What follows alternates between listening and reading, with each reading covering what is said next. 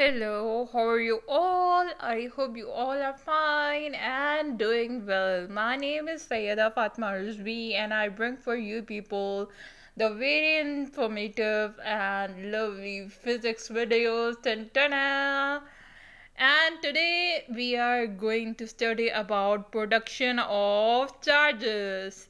It is one of the subtopic of electrostatics. We have studied about the electrostatic in detail in the previous videos. That electrostatic basically is the study of the charges at rest. So let's start with the production of the charges, and please do listen to your favorite YouTuber and do spread my videos worldwide. Okay, let's start.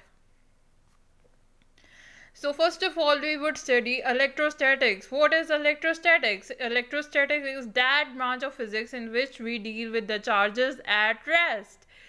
It is the study of the charges at rest, that how the charges work if they are still in the rest position, how they perform any sort of work if they are still in the rest condition.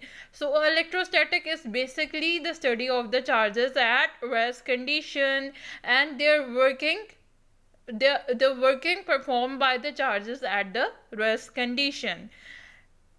So we will study the daily life examples of the charges, that how the charges are present in on anything.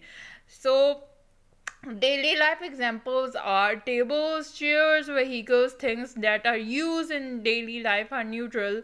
They contain equal number of positive and negative charges. So basically the charges are present on the universe, everything. Like you can see the daily life examples like tables, like chairs, like vehicles, like things. So these all the things are neutral. Neutral means that these things contain equal number of positive and negative charges. So how let's study about how the production of the charges take place.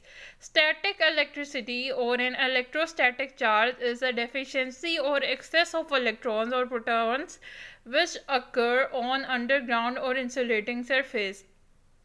Okay, so basically the excess of electrons or protons which occur on the underground or insulating surfaces, this is known as the static electricity, right?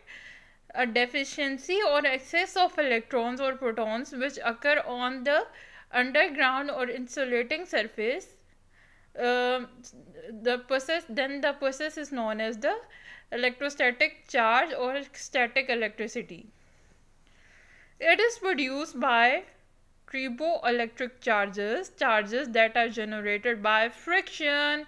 Okay, how the static charges are produced? Obviously, when the two things are rubbed together with each other, like when the two things are rubbed together with each other, the force of friction is produced. The two surfaces are rubbed together with each other, force of friction is produced. As a result, the static charges are produced.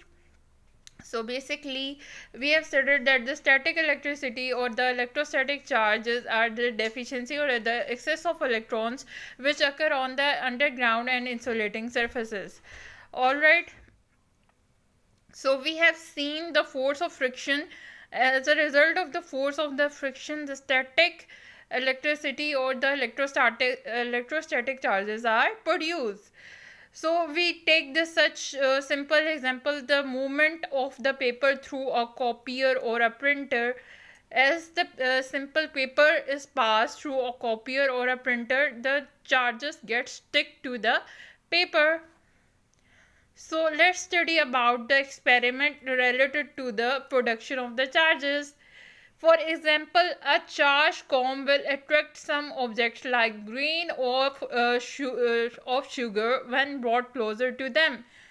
Alright, when we rub the comb through some surface or we rub the comb through our hair, then it attracts the other small things as well. Here we have seen that here we have taken the small grains of the sugar. So a charged comb will attract the small objects such as the grain of sugar when brought closer to them.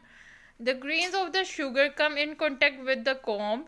Then in a little while some of the grain will gain the same charge as the comb and will rapidly repelled. Okay, so as a result, the grains, some of the grains will take the opposite charge. For example, let's suppose that the comb has attained the negative charge, and when the grains of the sugar are brought closer to the comb, so that the grains of the sugar get attracted towards the comb because they have the opposite charge. But after a while, most of the grains of the sugar will take the negative charge just because of the comb, because the comb has a negative charge. So grains of the sugar, some of the grains of the sugar also attain the negative charge. So as a result, the comb and the grains of sugar create the force of repulsion. All right, the comb, then in a little while then in a little while some of the grains will attain the same charge as the comb and will rapidly repelled.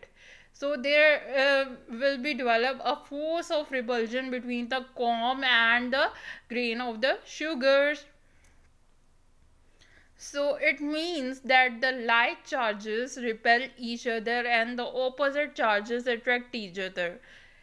Here, as we have seen in this experiment of the grain of sugar and the comb, that some of the grain of the sugar will attain the positive charge and will be attracted towards the comb. Why? Because the opposite charges attract each other. And after some time, some of the grain of the sugar will attain the negative charge just because of the comb, and the force of the repulsion is created between the comb and the grain of the sugars. Similarly, we consider another experiment.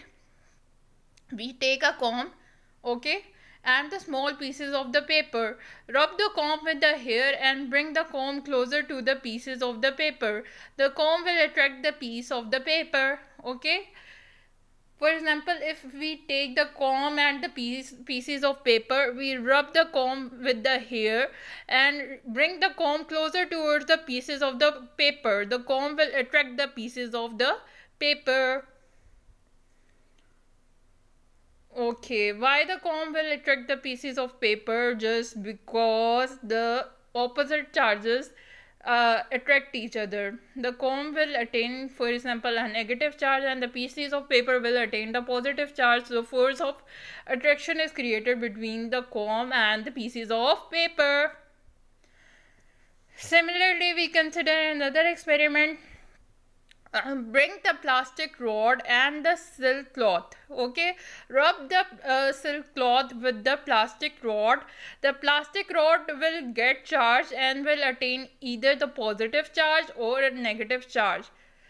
Take another plastic rod and rub it with the same silk cloth. What will happen? And bring that rod close to the first rod. The two rods will repel each other. Why? Why the two rods will repel each other? Because we have taken the plastic rod and the silk cloth. We have rubbed the silk cloth with the plastic rod. Plastic rod at first was neutral, but as we rubbed the silk cloth with the plastic rod, due to the force of friction, the plastic rod will attain either the positive charge or either the negative charge. Similarly, we take another plastic rod which is neutral. We rub the same silk cloth with the plastic rod. So both the plastic rod will attain the same charges. As a result, the two rods will repel each other. Similarly, we perform another experiment in which we take the charged same plastic rod and we take another neutral plastic rod. Okay, We take the same charged plastic rod, one of the charged plastic rod, and we take another neutral plastic rod. Okay, we rub the neutral plastic rod with the piece of fur. The plastic rod will attain the opposite charge. Bring that plastic rod close to the first rod. Just because of the opposite charge, the rods attract each other. Okay, what we have done, we have replaced the silk cloth with the fur cloth. As we rub the neutral plastic rod with the piece of the fur, the plastic rod will attain the opposite charge. Bring the plastic rod close to the first rod. Just because of these opposite charges that two rods contain, the rods will attract each other. So what we conclude from these four experiments? The like charges repel each other, unlike charges attract each other. Due to the force of friction, production of the charges will happen.